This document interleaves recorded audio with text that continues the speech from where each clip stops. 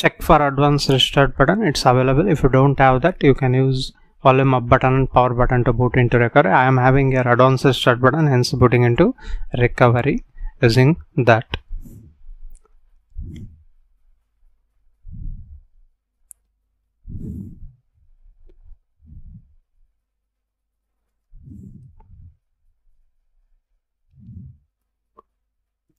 This is the latest TWRP recovery available for Poco X3 or NFC, Surya, Karna, whatever it is.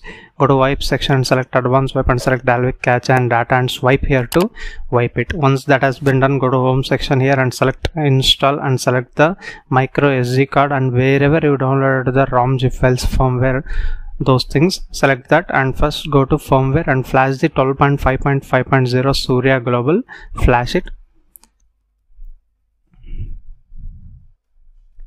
Done. Again go to home section here and select install, and this is the unofficial build, the Pixel Experience Plus Surya 12.1 latest build available for Poco X3. Let me get a little bit closer.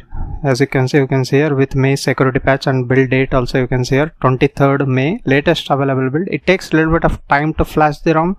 Wait until it gets flashed.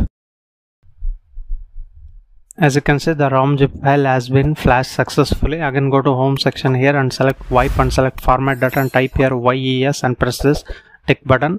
Done. Again go to home section and select reboot and select the system. This is how the flashing method of Pixel Experience 12.1 on Surya based on May security patch, latest build based on Android 12.1. It takes a little bit of time to boot into ROM. In this video I am going to explain everything in detail regarding this particular ROM for Poco X, and follow same method guys, you will never face any problems. Here we go, it's booted into Pixel Experience 12.1. Let's begin this video.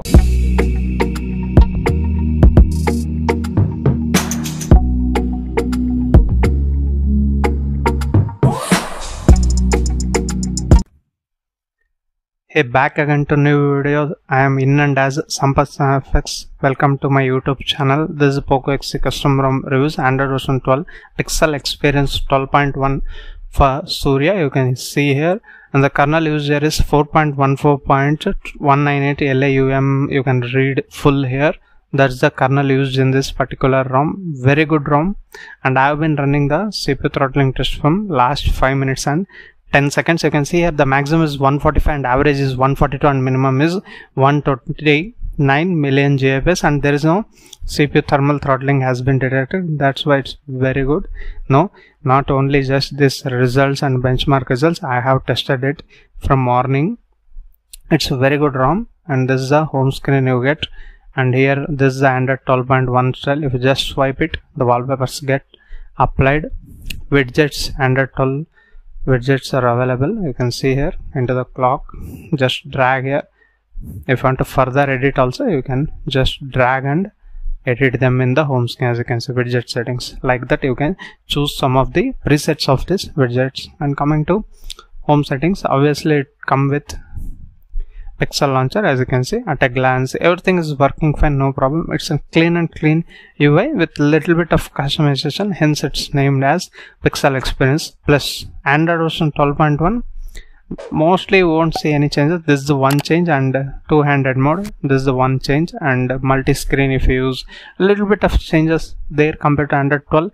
And stability and UI enhancements has been done very good. Will it have same thing? Let's see in this video. And coming to speed test here, I have 100 Mbps Geo Giga Fiber connection. It's pulling up to 90 to 95 Mbps, which is not a problem. Even with mobile data internet also, it's working fine. Carrier aggregation also supported, no problem regarding that. While making calls also, there is no any echo or low voice like that, there is no problem.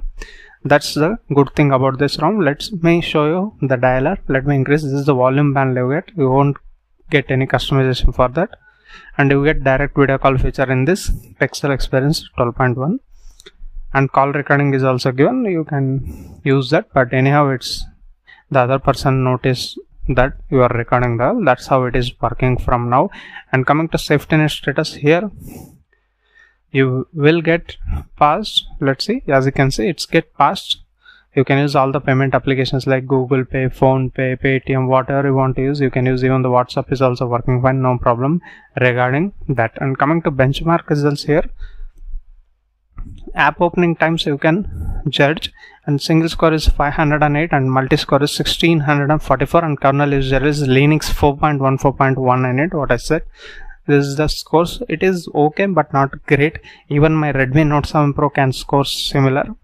That's how it is. That's why I don't believe in benchmark results. And coming into like Antutu benchmark here, 3,62,652 and temperature rise was just 1.6 degrees and battery drop is 3%. In recent times this is a little bit higher compared to 2%. That's how it is. And device is also got little bit warm compared to any other ROMs recently I flashed. That's how it is. While setuping only it got a little bit warm, later it's okay, now also it's cool enough. That's how it is. I will show you the BGMI also. And into the settings, it's simple pixel experience ROM.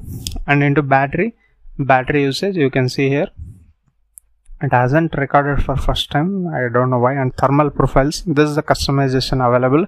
And if you see here, there is an option of adding the battery percentage here.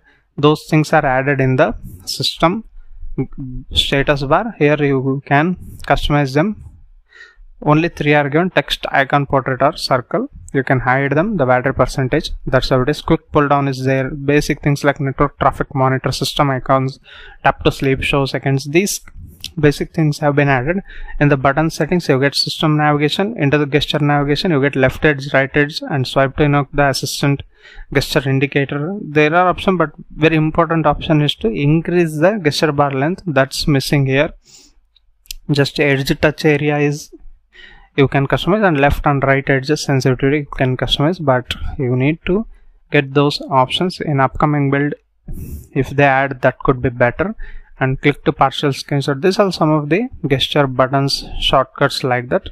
These are the little bit customization you can see in this pixel experience plus ROM. And coming into security, you get face unlock and fingerprint unlock. You can see the first face unlock.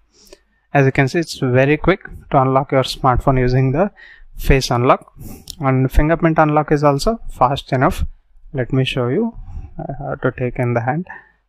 As you can see, quick enough, not bad.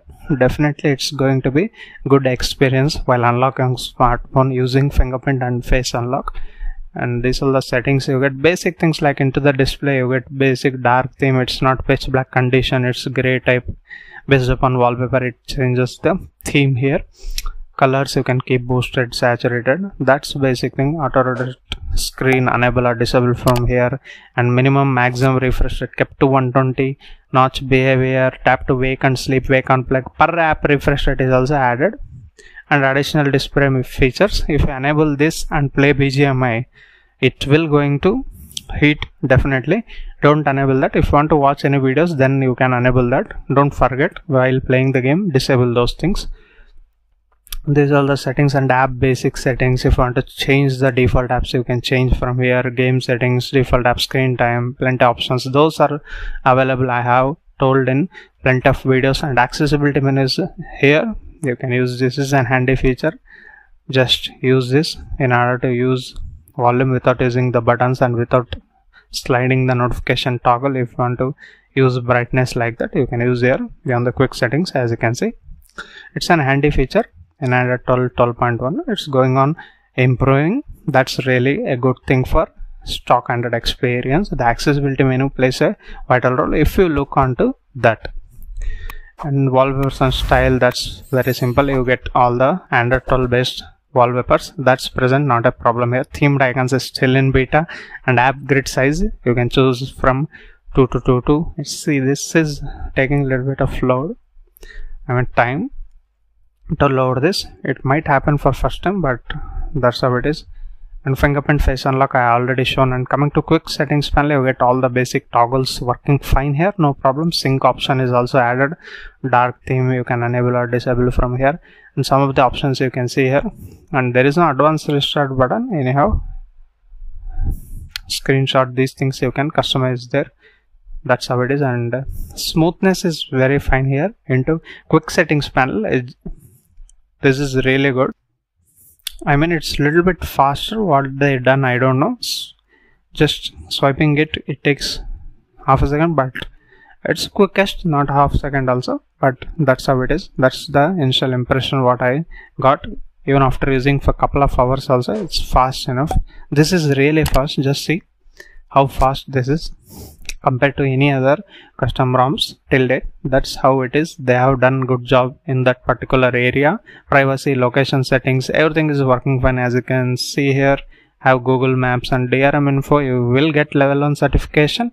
You can watch all the OTT application in HD resolution. That's not the problem in this particular ROM. And the good thing is you get Google camera here, but it come with only 1x and 2x. If you want ultra wide angle, go to more settings here.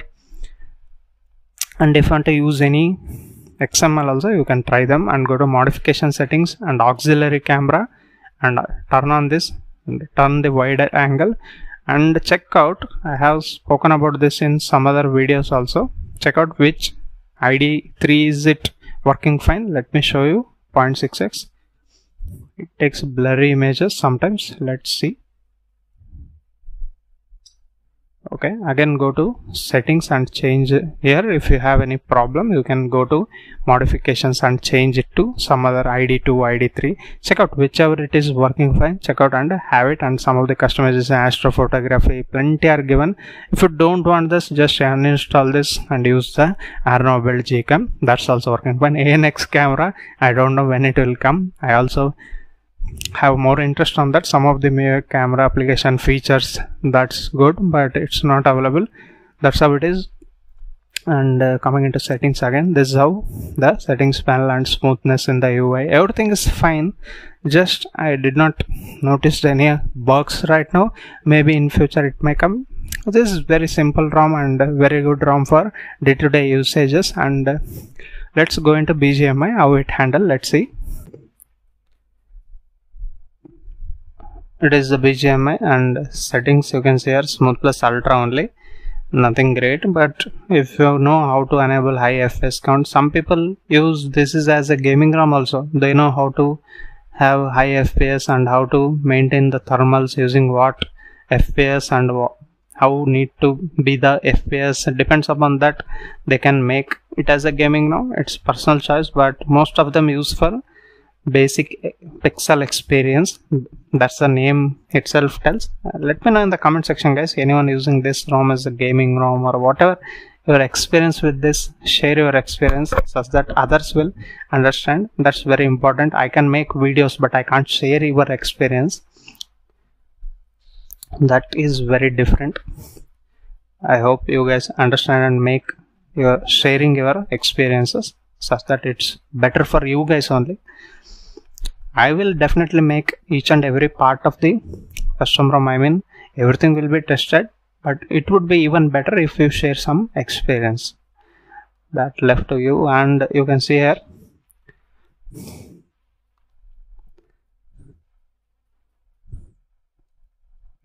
it is fine. No FPS count can be shown here. Okay, there was choppy. The game was choppy in Changelog, but it's how it is. That's an hotspot with 40 FPS. You will feel the difference with 60 and 90. That's how it is. And fine enough for TDM and basic games like COD might work better. People requesting to make COD gameplay also, but you can understand. Already the lengthy video and time taking process I chosen. Again, if I add Call of Duty gameplay, it will be like very difficult. I hope you guys understand it. I will try with major ROMs. I will try to add a Call of Duty gameplay also in future. Definitely. I'm not saying that I can't do it. I want to do, but that's how it is. Hope you guys understand that.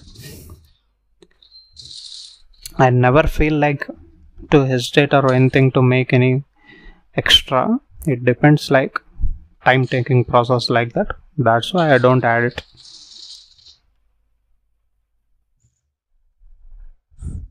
And how many of them watch this BGMI gameplay also, I don't know.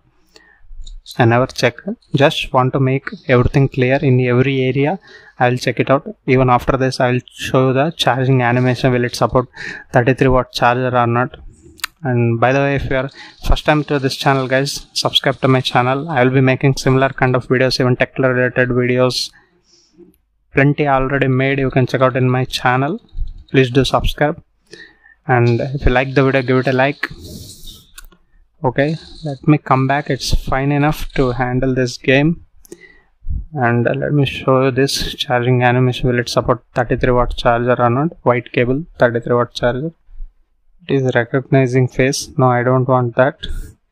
I want to show them charging speeds.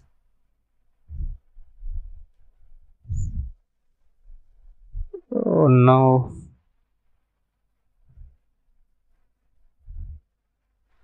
Let me again.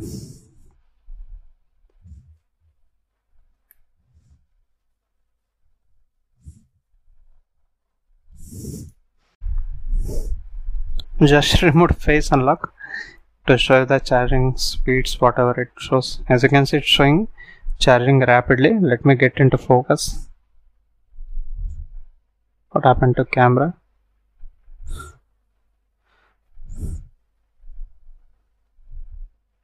Okay, you can see here it's showing charging rapidly.